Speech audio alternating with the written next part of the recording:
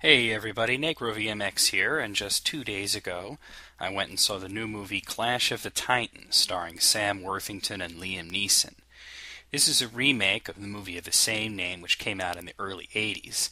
The early 80s movie Clash of the Titans is one of my favorites. I saw it as I was a kid, and I saw it many times since then, and every time I see it I like it just a little bit more. To say that I was excited about the remake is putting it mildly. I was very excited about the remake, which is why I went to see it on opening day.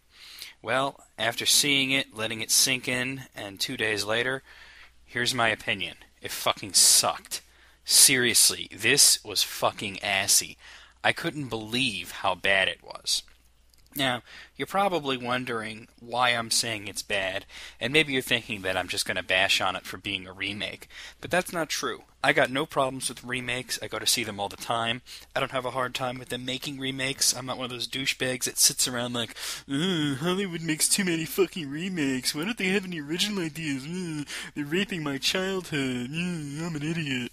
No, I don't do that. I got no problems with remakes, and sometimes when they're remaking a movie, I get excited about it because it's a movie, especially when it's a movie that I liked, like Clash of the Titans. You get to see a fresh new take on it. You get to see it with better special effects and still basically the same story. But gotta say, this version sucked balls. It was the dog's balls. I can go on like forever just coming up with different phrases to say, like, how assy it was and whatnot. But let me tell you a little bit about why I didn't like it. First off, the whole thing just looks really drab. And this is surprising because of the modern special effects and visuals. You'd expect it to look wonderful. But honestly, I thought the original version with its stop motion and whatnot, the practical effects, was a lot more attractive to look like.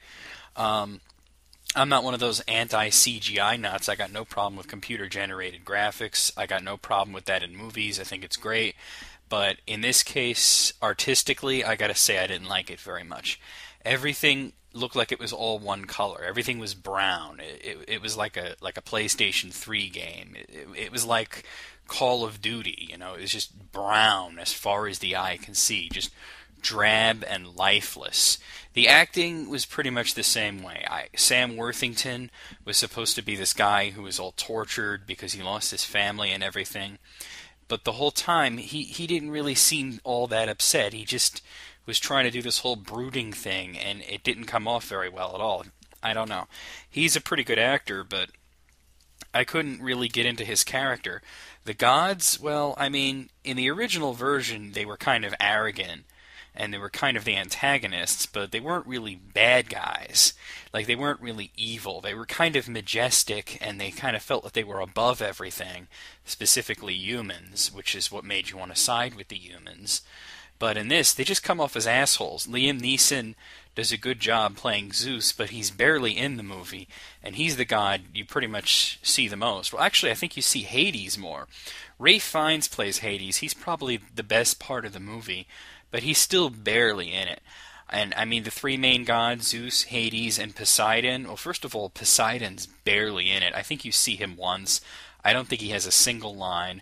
As a matter of fact, other than Zeus and Hades, I think the only god that actually has a line was Apollo. The only reason that I knew that that was Apollo is because the next line was Zeus saying, "No, Apollo." So I got really bored with the gods very quickly. They didn't really do anything spectacular. There were a lot of scenes that I was expecting to see done with a twist, like Athena, the statue of Athena's head talking, but they didn't do that. Instead, they just had Hades come down and talk to people, and it wasn't as cool. I mean, it wasn't like a statue talking with the creepy voice. It was just, Lord Voldemort. It really wasn't that good at all. I mean, the three gods, I mean, they just seem so much more evil. Like, Zeus comes off as like a deadbeat dad, and Poseidon is like a rapist, and Hades is just pure evil. And I mean, you kind of expect that from him because it's Hades and he's the lord of the underworld. But at the same time, you can't really blame him because he was tricked by Zeus into ruling the underworld, so he's kind of bitter about that. But he just comes off as way more evil than I would have liked. Perseus was, like I said, he was just boring. He supposedly hates the gods. but mostly he seems to just hate Hades because as Hades was attacking some people for destroying a statue of Zeus, he accidentally killed his family, and I don't know. It just was really, really, really boring. There's only really one reference to the original. Of course, I'm talking about the mechanical owl, Boo Boo. He wasn't actually in it, but they had a mechanical owl that looked kind of like him. And it was kind of like Perseus just, when they're going to leave Argos, he just holds it up and he's like, what the hell is this? And he shouldn't say what the hell because it doesn't fit in with the whole ancient Greek thing. I mean, they didn't say hell. That word didn't exist then. So, I mean, obviously they wouldn't be speaking English either, but at least try and make it seem somewhat like it's in ancient Greece. So he's like, what the hell is this? And then, the other guy's like, leave that. And he just kind of tosses it aside. So, yeah. The action was really, really lame. They went all 300 on it with the crazy camera angles and the slow motion and the stopping and everything. And why can't I have like a normal fucking, sword fight? Everybody's got to be doing flips and shit like they're Batman.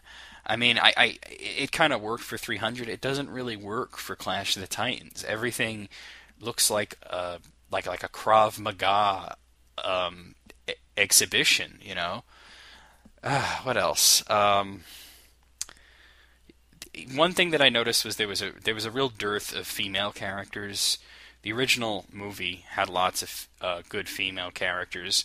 In this, there really were none. I mean, there's Io, but she's really, not in there as much as you'd like, and she's the only one.